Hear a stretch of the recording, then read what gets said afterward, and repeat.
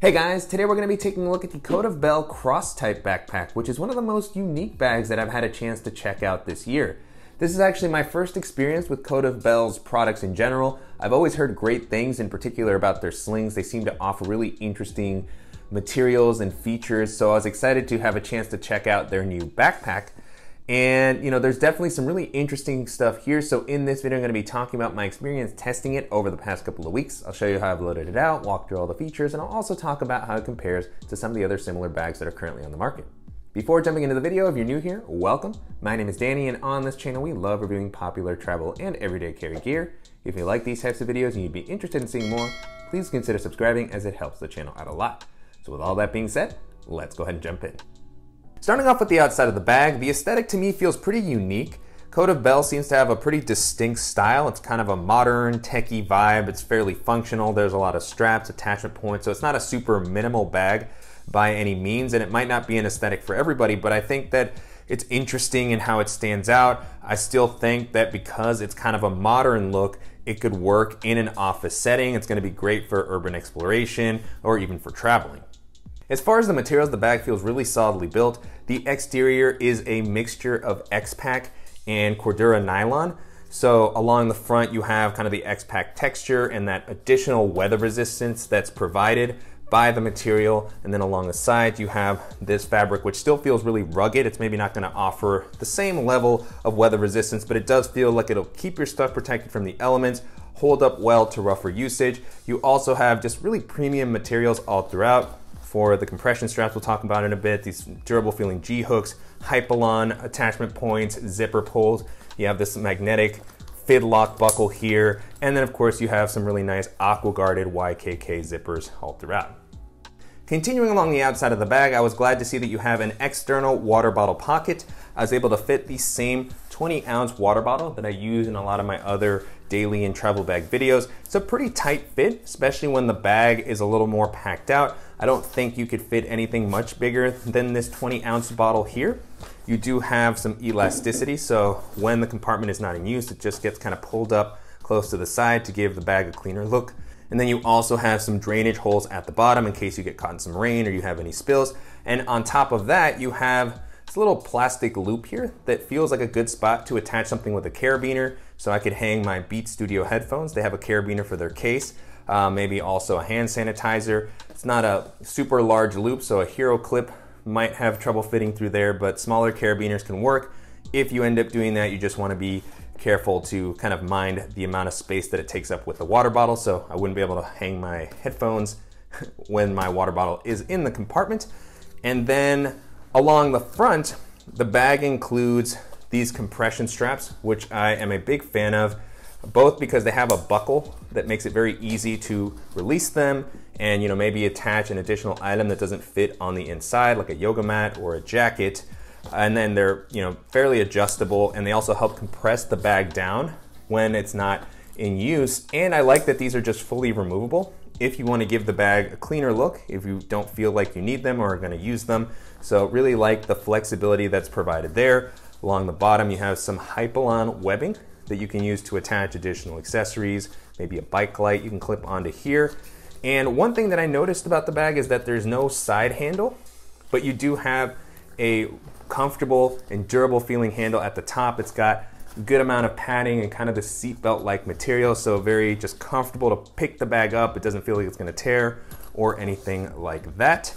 And then moving into the capacity, the bag comes in at about 17 liters when it's compressed, with the ability to expand up to about 21 liters. So a pretty good daily bag size. I was able to hold most of the items that I normally like to carry with me, and it's a more compact form factor. So if you don't need a huge bag, if you're shorter, this might be appealing. In general, the bag maintains a pretty, slim profile. If you expand the 21 liters all the way out, it can start to get a little bit bulky, but in general, it still felt like something that would be comfortable to use when navigating crowded areas, jumping onto public transit, and carrying onto most domestic and international airlines.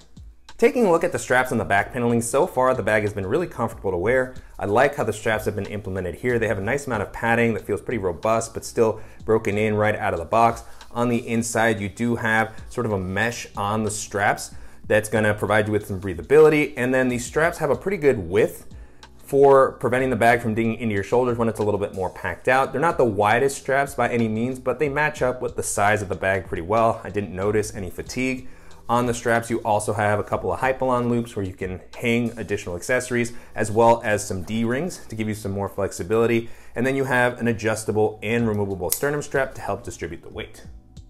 As far as the back paneling, this has also been really comfortable. You have a similar type of padding to what we saw on the straps, well distributed all throughout. At the bottom, it seems to come up a little bit to give you that extra lumbar support. And then you have the same type of mesh to provide you with the breathability, as well as some elevation, particularly here in the middle, to give you a little more airflow and ventilation while you're walking around throughout the day. Down at the bottom, you have a couple of loops that you can use to attach a waist belt that is not included with the bag, and you also have a nice luggage passenger that's going to allow you to rest this on a suitcase while traveling to save some weight on your back. Jumping into the organizational options, there's a wide variety of pockets all throughout, which may be love-hate depending on your organizational preferences, but if you like to have a lot of flexibility and space for everything, there's definitely a lot to like here. Starting off on the front, you have a smaller zippered quick access pocket. I like that it has this lip that comes over the zipper to make it just a little bit more protected from the elements and kind of makes it hard to tell that there's even a pocket there. So this is going to be a great spot for any of those quick grab items, such as a cable that I use to charge my phone. I also have a pair of AirPods in here. I put my Peak Design mobile tripod that I've been using lately with my phone. And you also have a little magnetic clip with a ring that you can use to attach your keys, maybe a multi-tool. I like that it has the ability to be removed to just make it easier. You know, when you take the bag off, you can pull this off and it's much easier to get to your keys quickly. On the same side as the water bottle pocket, there's also an additional quick access pocket that feels a little bit more hidden. I almost missed this when I first started using the bag. And so this isn't a huge compartment, but it's gonna be a good spot for other small items that you need to grab more quickly, particularly if you wanna swing the bag around. So in my case at the moment here, I just have a portable battery for my phone. On the other side of the bag, you have two additional compartments. At the top, you have this sort of elastic compartment that has a drawstring closure, which was pretty interesting. I wasn't quite sure what this was meant to have. Feels kind of like the perfect spot for a sanitizer bottle. It even has a drainage hole here, so if you spill or water gets in there, and you know, it'll allow that to air out. But yeah, so maybe for some hand sanitizer, a packable little towel or something. In my case, I actually just put my GoPro in here if it's something that I wanted to grab quickly and it happened to have kind of the right size for it. But a unique little compartment there. And then below that, you have a zippered compartment that's gonna have a little bit more space for anything larger that you need to grab while you're on the go. So in my case, this is actually where I ended up storing my sunglasses with their case. They were able to fit in there pretty comfortably. And then on the inside, you have kind of a divider sleeve where you could place maybe a portable battery, a hard drive, something else. This is kind of a padded divider sleeve. We'll take a closer look at this from the inside as well. At the moment, the only thing that I placed in here is an additional adapter to charge my phone, my tablet, and my laptop when I'm on the go. Up next, we have the expandable and kind of flexible portion of the bag. This is where the fidlock buckle comes into play. You have this adjustable buckle here, which is very easy to release. You can also give some additional slack on the compression straps. And then you also have an additional buckle on the bottom. So if you release both buckles, you can start to get a sense of this sort of area that's provided here. It almost looks kind of like a duffel bag a little bit at the top. And so you can compress this down when you want to maintain a sleeker look. Use the buckles to tighten everything in. And then if you need some additional space on a particular day, you have that. To get into this compartment, you don't always have to release everything, thankfully. There is a quick access zipper that provides access to this space if you just want to grab it without having to undo all of the buckles, particularly if you're using the compression straps. That's a really thoughtful feature to include, but then you also have a more duffel style opening here so that you can have more visibility and be able to pack everything out. On the inside here, you can get a sense of the bright lining, so high contrast, so you can see everything that's on the inside, which is super nice. And just kind of a large bucket of space here for the items that I would want to carry. At the moment, I have my DJI Mavic Mini, I have GoRuck Shadow Pocket, I have the Evergoods Civic Access Pouch 1 liter, and then I also have Tom Bin Ghost Wheel pouch. And on the inside of this compartment, you have some internal zippered mesh pockets that might be good for smaller things that you don't want to fall out. Actually, the top one is a slip pocket. It doesn't have a zipper per se, and then you have a zippered one on the bottom. So nice that you have some internal organization, not something that I would probably use, as I would be putting so many pouches here. But if you don't use pouches, you do have some built-in help for that. And then this might also be a good area if you wanted to use this maybe for a shorter trip, an overnight trip or a weekend. If you're a light packer, this is the type of place where I would maybe put a smaller packing cube or a change of clothes, as well as a dop kit and anything else that I might need for the trip. The last area we're going to be taking a look at is the laptop and tech compartment. So this has a zipper that opens up pretty much fully clamshell all the way, so you have some nice visibility into the rest of the volume of the bag. Again, that bright lining making it very easy to see everything that's on the inside. And so you have a nice amount of space on the front. This is where my pouches and everything were resting. I kept the bulkier ones here and then distributed the other ones to the front of the bag. At the moment, what I have here is the Evergood Civic Access pouch, 2 liters, and then the Tom Tuck pouch that I featured in a recent video. If you want to check that out to get a better sense of how I load that one out. Really, I just wanted to showcase how much space this offered in addition to the area that we looked at on the front. So still a good amount of capacity here. I like that it's a little more open for those bulkier items. And then in this area, this could be another place to put a packing cube if you wanted to use this as a travel bag. And inside you have some light organization. You have a zippered mesh compartment to kind of separate out either clothing, toiletries, or just additional accessories. Interesting shape on this one. And then you have a slip pocket here. Doesn't have any elasticity. Still a good spot for maybe a taller accessory. Put maybe an umbrella in here. You actually also have an adjustable additional pocket here, which might be a better spot for an umbrella, a packable jacket, or even an additional water bottle, although I wouldn't maybe want that near the tech area. So nice flexibility there, but as you can see, if you don't want to use them, they just kind of stay out of the way.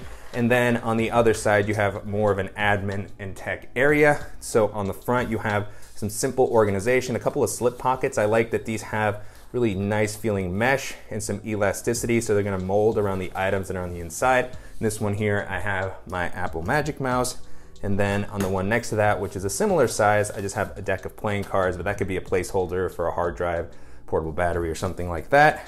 Behind that, you have more slip pockets. Generally, when I use one of these, I don't use both because it starts to get really tight. So kind of just pick which one, and I generally go with the mesh ones, but you do have some additional organization. This one is kind of a larger slip pocket for maybe something like a multi-tool. Maybe you have a Leatherman or a larger flashlight, and next to that you have a couple of small slots where I have a pen and one of my flashlights. And then behind those you have a dedicated tablet and laptop sleeve. I like that they both offer pretty good amount of padding. In this first one, I have my iPad Mini 2 with a case. It fits in there comfortably, but this would definitely be able to hold up to an 11-inch tablet.